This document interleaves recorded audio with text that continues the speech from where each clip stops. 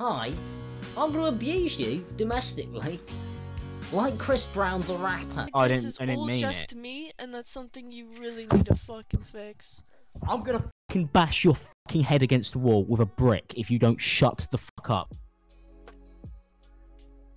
Well, I guess you could say that aged terribly. Hello, ladies, gentlemen, and everybody in between that, and welcome on into the video. Today, we're going to be talking about two horrible things. One of them being domestic abuse. A horrible, terrible situation that is never justifiable. I don't think there is a justifiable way to say, I beat my wife. That just doesn't work. But the other sin being arguably one of the worst I've ever discussed on this channel, and that is the British. Okay, that's not good. But jokes aside, this situation is horrible, and I almost didn't talk about it because of how horrible it is, because it's really hard to giggle and joke about this. But I wanted to talk about it regardless because, honestly, it kind of wraps itself all the way around, has a bit of a horseshoe effect, because it's about ImAlexx, who is a bit of a living joke in himself. So let's dig into it, let's talk about it, and it all starts with this guy's channel, who I used to watch. Admittedly, probably like 5 years ago, I used to watch this guy because I was like, he's funny, he sounds interesting. What's that accent? That sounds not normal. And then yesterday, on Twitter, as I was perusing the site as I do, I saw a post from from Sensitive Society that says, after years of hating ImAlexx, I'm glad I finally have a good excuse to hate him, with this image that is horrifying. It looks like something you'd see from Bigfoot discovered footage, like he's sprinting at you, except it's a shirtless twink. But then I saw a post coming from a girl named Alice, and this is where the fuse was lit to create the situation that we've been dealing with now. And this is a statement that released on a situation she's been scared to speak up on. Said, it's best that I was made public how horrible this person with the platform is. I'd hate to see any other woman go through this. Please read the statement before continuing. And we are gonna dig through a little bit of that. This statement is pretty rough. It's about a girl who's dealt with assault in multiple different ways from a terrible partner for quite a long time. And we're going to dig into this video because I want more people to know about this, even though I know that other commentary creators have. I'm a bad bitch and I'm going to do it as well. So I'm actually going to straight up read some of the things that Alice wrote in her document, just so it all makes sense. And then we're going to dig through the text as well as the videos that have come out about ImAlexx, because he said some awful things. This has been horrible. But let's start with the intro, where essentially I'm going to summarize this because it is a whole page. The first paragraph talks about the fact that she wanted to come out about this with Alex for a long time, but he's scared because he's had essentially like a plan. He has a contingency, like he's Iron Man or something, or Batman. He's been saying that if she comes out with a story, he come out with a contradicting story to discredit her, and essentially kind of leaning on the fact that if he's a big creator, people will just believe him, which is fucking bonkers considering the amount of creators that have been outed for horrible things this year. That's a bit rough for you, Alex, I'm not gonna lie. And then the other half is essentially her just talking about her initially meeting Alex, saying that they met on March 17th, 2023, and in the beginning, they essentially just were love-bombing each other, giving each other so much attention, giving each other so much love, but eventually, you know, in the beginning of a relationship, that's nice and all, you're in love and all, but eventually you have to get back to your normal life and work, and with her trying to go back to work, as I don't know what she does, but she works from home. She doesn't specify what yet in this document. He started to essentially just get enraged with her. And this is then followed up by a, I shit you not, this document is 82 pages long, and it's a bunch of screenshots from texts that they've had and conversations that they've had in the past. And I'm going to be breaking down some of the text screenshots that I think are some of the most violent and vicious ones after we get through some of the writing that she's put in the document, because I feel like what she's written is kind of the most important thing, the thing we should probably open things up with. So I'm going to dig into the next thing she says, which is about how they scream in calls, and let's just give it a quick read. Disregarding everything I'd ever said, he would explain how it's always my fault and that I should apologize, that I should fix it and fight for him after he's made it worse by completely dehumanizing and degrading me. I would get breakup threats because I interact with my followers' tweets, but which I would then apologize for after he made it very clear that he was upset but demands for more from me. This would be followed by him continuing to call me a bitch and threatening I'm going to go refollow everyone I unfollowed for you if you're going to be like that. Holy shit, that's petty as fuck, and it only gets worse because of what he says next, or what she says next about it, which, by the way, I found later that he was still interacting with many of the people he had old relations with, and found him stalking his ex with old nudes on his phone. Oh my god, pick a struggle, Alex. You're not only a horrible person on the outside, but you're hiding shit as well? That's crazy. It's not like a villain with an alter ego. There's just two evil alter egos working against each other here. And of course, when you're in a relationship with a goddamn gorilla, you tend to not exactly have the greatest mental health. And so Alice talks talks about how she's been dealing with depression, and in the document, she even explicitly says that if she ever sounds sad around Alex, she has to try and act happy, or he has a fit. Like a goddamn 3-year-old, which is crazy. I'm gonna say this is crazy like 18 times in this video, but regardless, it's because this situation is genuinely insane. And as you go on your journey down this 82-page document, it only gets progressively worse, with certain things like how she wrote that she had a dream to expand onto other platforms, and he told her to shut up and also to kill herself, which is nice and sounds extremely good as a thing to say to your partner. He also has called her the N-word. Pick a struggle, you're racist too? To be fair, he's British. I feel like that's kind of part of their genetics. That was sarcasm, by the way. I'm not trying to justify racism in any capacity. It's bad, guys. Racism? Don't do that. And I think one of the things that baffles me, aside from the obvious racism, that's so cool and awesome, is how he does things that are just rude by default. Like, on top of being an abusive partner, he's a dogshit partner as well. Where's the quality? Where's the reason to be around this human being? There was one snippet where I saw he ended up canceling coming to see me on my birthday, or forgot about it, and went to see Star Wars with his friends instead of seeing me. Which is crazy, because when did this happen? Did he not go to her birthday to watch the sequel Star Wars movies? That might be a crime punishable by death. I'm not gonna lie, those are horrible, but I'm getting distracted. When I told him it was my birthday, he ended up going out after the movie to grab a gift and eventually came to my place at midnight. Nice, so you missed it, you dumbass. I spent the whole day waiting for him. He invalidates my feelings after I said I got upset about it, tried to justify it by hanging out properly before my birthday came. Okay, so I didn't come on your birthday. It's okay. I saw you the day before your birthday. I saw you a few days ago. It's fine. That shouldn't be an issue. Dude, you're an abusive partner and you missed your birthday. Come on. Get something right. Alice also lists off a few quotes, and these are splendid quotable quotes from Alex, like, fuck our anniversary, I'll take someone else out next week. How? You look like the goddamn Gollum from Lord of the Rings. You're nothing without me. Hilarious. I don't want you, lol. The lol is just painful. I'll put up with you. What? Please bury yourself in the fucking garden. I don't know how you would do that. Just die in a hole. That seems repetitive. And you're a dumb cunt. He seems like such a splendid guy to be around. And as if it couldn't get any possibly worse, they actually ended up eventually moving in with each other, which is horrible and of course resulted in him screaming in her face, as well as the situation I read where he chased her. He chased her, and she had to lock herself in the bathroom, and he was banging on the door. I know there's a lot of people who are going to bring up some sort of fact. I've seen people on Twitter say it already, where it's like, why did you stay with him? And to be honest, I can't fully explain the situation because I'm not a girl in an abusive relationship. I'm a white guy living in the middle of America. But I understand that there is situations where it's either scary, because leaving your partner could incur their wrath, their very mentally ill wrath, but also the whole idea that when you're living with someone, which they eventually got to because of some reason, Stockholm or some other, is you finding another living situation is extremely hard. So it's scary all around, as well as you breaking up with them would mean you have to explain it to other people, and then if they learn about it, then that person learns that you told other people about it, they might come for you. It's horrifying. It's terrifying, and of course, it only got worse from here. And let's, honestly, if we're going for the bingo of crime, let's add destruction of property to the list. There's actually some images of her monitor and her keyboard missing keys, but the monitor missing the screen part. It was destroyed. Yeah, that's also a crime, I think. And of course, finishing up this summary of the 82-page document, they eventually ended up breaking up to, of course, him not wanting it and begging for her to stay, which is, that's great. That's so cool. Remember when he said, I can replace you and I don't want to be with you and you should bury yourself in a garden? Where did that go, Alex? And it ended with him sending her a heartfelt, wonderful letter. He wrote a fucking letter. Is that Sharpie? Did he write this in Sharpie? What a depressing young lad. And of course, at the end of the document, Alice makes sure to add on the note that this is only the things that she wanted to talk about. There were still things that she felt like not even getting to the point of reliving, which leads us to believe that it gets worse, which is horrifying. But of course, that's only what was written down. There was other things included in the Google document, with some of them being videos. There were some videos of the way that Alex treated her in Discord calls. And let's just do a little bit of a watch together really quickly. Sorry first. So I'm a fucking whore mouth bitch retard cunt. Is it generally because you're just fucking brain dead? Yeah, I'm very brain dead, yeah. Is that why you decided to go on the fucking offensive instead of the, Didn't go on the maybe... offensive. Okay. He seems I don't know what to call what you did. It was weird. It's always weird. You always take the fucking weird route. Just do the normal route, which is Just do the normal route, but a normal girlfriend You're would do. And acting go, like I this didn't, is I didn't all mean just it. me, and that's something you really need to fucking fix. I'm gonna fucking bash your fucking head against the wall with a brick if you don't shut the fuck up. You. Ooh, getting spicy, are we? That sounds normal. It seems like I like the text that he sent. I hate you genuinely because then now you come over on her. Someone trying to fix it and you push the knife in. It's fucking weird. I hate you for real. I do not like you. And then he called her. What a strange and abusive young guy.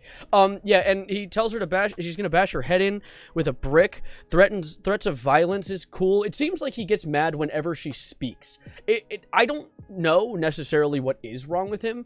I don't think there's anything that, like, I'm not gonna try and diagnose him with something. I think he's just a bad person. And it only gets worse if you continue watching some of these clips. So this next one, about you. This one I think is the one that made my jaw hit the floor like a cartoon character. And this is the thing. And this is why I fucking go round and round in circles. I join cool. And when I'm getting, you're talking to me, going, this is the thing. Even though, now, when it's too fucking late, you admit that you did everything fucking wrong. But when it actually matters, when you should lay down like a good fucking dog, When you should lay down like a good fucking dog? This guy's psychotic! don't fucking do it. You fight for some reason. I don't know why you fight, because you're losing, because you end up admitting that you fucked it all up anyway. So it's just fucking weird. And I know that you're going to end up admitting that you fucked it all up. It's so funny that he talks about how she admits that she fucks it all up and that she always loses the fight in a relationship, loses at the very end. And I think that's funny because it's definitely a situation where he's just extremely psychotic and mentally ill. And so he continues to berate her and be rude to her and attack her until eventually all she can do is say, my bad, I messed up. Because what else do you do? It's not like he's going to admit his fault. That's clearly what's going on here. That's just my theory. Call me MattPat. But yeah, this guy's a freak. Let's continue though. There's two other clips I saw. Massive issues there. And you think you can just fucking ignore them because, like, well, what's the worst that can happen? I don't know. Your boyfriend's a fucking famous internet celebrity and doesn't trust these people. He's a famous internet celebrity. Yeah, he definitely is. He seems famous. Because he has to keep his circle small. Because you might not have anything to fucking lose. Because your life might be down the fucking drain. But I still have quite a lot that I would like to fucking give. What a crazy thing to say to your partner, by the way. You're making it incredibly fucking hard for me. Just like Lewis did. I fucking hate all of you. You guys are fucking like I can't make any videos of Paul Breach. Honestly, he sounds like a small child having a fit. Like, it gives off the vibe of a 13-year-old who got told by their mom that they need to get off Fortnite because they have to get up at 7 a.m. for school tomorrow. And it's sad. It's kind of depressing. Let's continue. There's one more I saw. What judging mental is, I think I may have said like 100 times to the point where it's actually really hard to follow what I'm saying because it's so flexible. It is really hard to follow what he's saying because he seems like a fucking freakazoid. I've gone, you could do this, but you might be able to do that, but you might be able to do that, and you might be able to do this, and this might work, but you might be able to do that. And it sounds fucking mental. I don't even understand how you could possibly actually follow along to it. Like most of my friends struggle to actually understand what I'm saying. Yeah, no, I'm struggling to actually pick up anything from that clip. That was just confusing to listen to. Hi, Editor Evan here. I actually, while rewatching this, it kind of snapped. It kind of clicked in me what he's actually saying here. He's saying he's a Rick and Morty fan. Is essentially what's going on here. He's like, my friends don't understand me. You don't understand me. Every time I say something, people just don't get it. It's like I'm kind of crazy or something. It's because you are. Anyway, let's continue. And of course, below those 4 clips on Discord is a multi-clip tirade where he's just screaming at her for not being what he wants and how her face is irritating to look at. He calls her the N-word with the hard R in the video as well. But I don't want to sit here and watch a 6-minute video of just ImAlexx going on a tirade because his videos are already painful enough to watch. And so I want to move on to screenshots of the text that I've seen because these are absurd. We have beautiful ones like the emotional level of a fucking brick. Just say yes, you dumb woman. Thumbs up, thumbs up, thumbs up, thumbs up, thumbs up, thumbs up. You're thick. And it says, you're a bad BF calling me a bitch and insulting me and every time you get slightly upset. By the way, bars from Alice? Bars? Your true thing? That's like, this is the truest thing I've seen in this entire video. There's also more saying, block me. You definitely were giving me a shitty attitude. Yeah, I won't unblock you though, because talking to you is like talking to a brick. Maybe don't be dumb. That would be like so much cooler. That's so crazy that he says these things to her and then pisses and shits himself when she blocks him. Like this video I saw where honestly, let me get my voice acting skills out. Let's give this a quick read. Alice, please unblock me. I'm crying so much. This is awful. Can I say goodbye? You mean so much to me. Oh, really? That's crazy.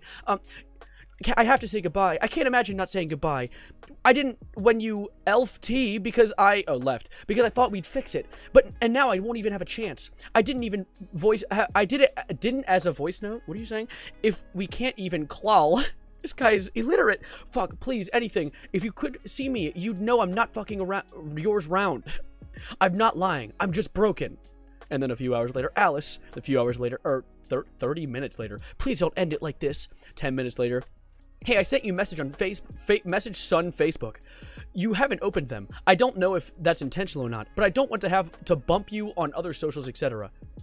Then it's just Facebook.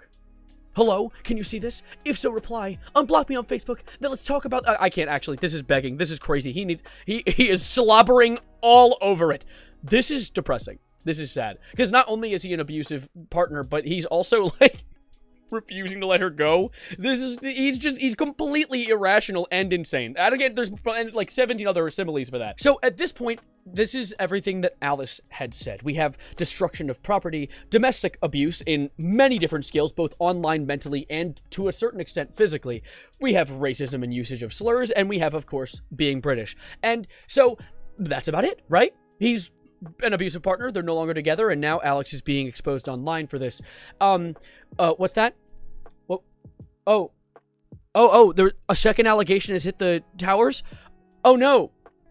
Alex had a second allegation drop! There was another document that dropped from a girl named Annie, with my experience with ImAlexx. And of course, she alludes back to Alice's text as well, but this is something that actually happened before Alice. We have a prequel trilogy that just dropped, because Annie dropped a document talking about her relationship with Alex between 2017 and 2018, in which she drops this document. It's just a big, long doc. It's not as long as Alice's, but essentially it explains how they were in a relationship, and they never really spent much time away from each other. They spent first 6 months in the UK, and then eventually spent 6 months in the United States, staying together the entire time, with only splitting in the middle for Alex to go back to the UK temporarily for his visa, because there was visa restrictions. He can only stay for like 3 months or whatever. And eventually what happened was, after about 6 months of being in America, he had to go back home to the UK because his visa runs out after 6 months. I don't know visa laws or how that all works, but apparently they had to stop being physically together for quite a long time. And during that time, she was made aware by a bunch of her friends that she was in an abusive relationship. And in the document, if you read through some of the things, they're very similar to things we heard from Alex. Or Alice, not Alex. Alex didn't say a thing. He actually has yet to respond to any of this. He said he would, most of the time when I had problems, he'd always find a way to make it about himself, or talked about his own issues. He gets stressed over his YouTube channel and complained about uploading, which I do as well, but he doesn't come to, I don't come to this point where yelling, I can't catch a fucking break, breaking things. He talks about threatening to end his own life over minor conflicts. Oh my god. We also have instances of him trying to spin the narrative and twist words, and one of the craziest things, the most insane thing, was the Slazo situation. Slazo, I don't know who this is, but I know that a long time ago, ImAlexx kind of spearheaded a brigade against Slazo for being a bad partner to their girlfriend, I believe, at the time, and Alex was spinning it as a situation of sexual assault. And apparently, from reading this document, there was no sexual assault, to my knowledge. And this is actually something that Alex spun in a way to make it more dramatic than it had to be, which is crazy. False sexual assault allegations? Add it to the list.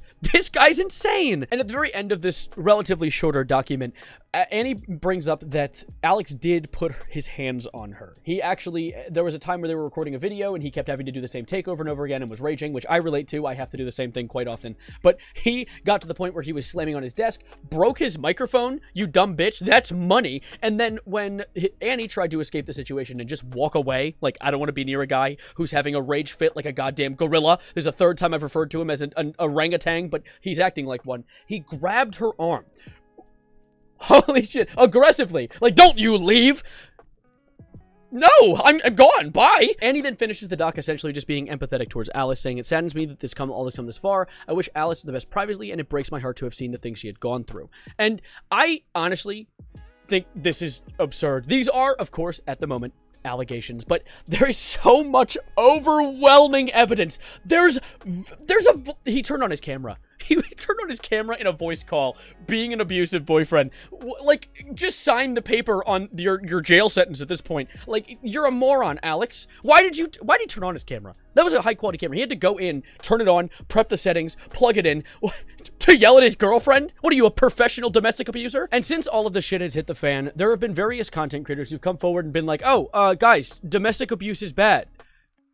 Thanks, I wasn't aware. Most of them being friends with ImAlexx, saying, like, I didn't know better. Some of them being things like Will N.E., who said, like, firstly, I really hope Alice is doing well and commend her massively for having the courage to get that out there. Saying things like, I hadn't really known anything about this. The severity of the abuse that Alice had published was far worse than anything I'd heard being discussed, which, by the way, far worse than you've heard, which means you've known about the abuse, but we'll get to that. There was also other people that have come forward. I saw one from Mia. I don't know who Mia is, but I've heard that she is the girlfriend of another content creator who's friends with Alex. And she also was saying that when I found out Alex and I were signed to some talent agency, I immediately made them aware of his accusations and put pressure on them to drop him, which they did. This was June 2023, which also makes me wonder why no one knows about the abuse aside from the talent agency. Anyways, let's continue. We also have Memulus, who's come forward, saying, I'm aware of Alex's situation. I would usually wait until both parties have said their side publicly before speaking about it, but I think the evidence here is overwhelming, which is true. Thank you, Memulus. I spent this morning reading what Alice had written and going over the evidence she's provided, and no one should have to go through what she has. It's awful and disturbing, and it seriously shocked me, and I'm still processing what's happened. He also followed it up with another post saying, Alex and I lived together between 2018 and 2022, and they started dating in 2023, so I've only seen him in person 2 or 3 times since moving out. Saying, like, I didn't know. I wasn't aware. He was domestically abusive. What? And, well, I think that it is good that these content creators are coming forward and being like, yeah, hey, Alex, don't beat your girlfriend. That's bad.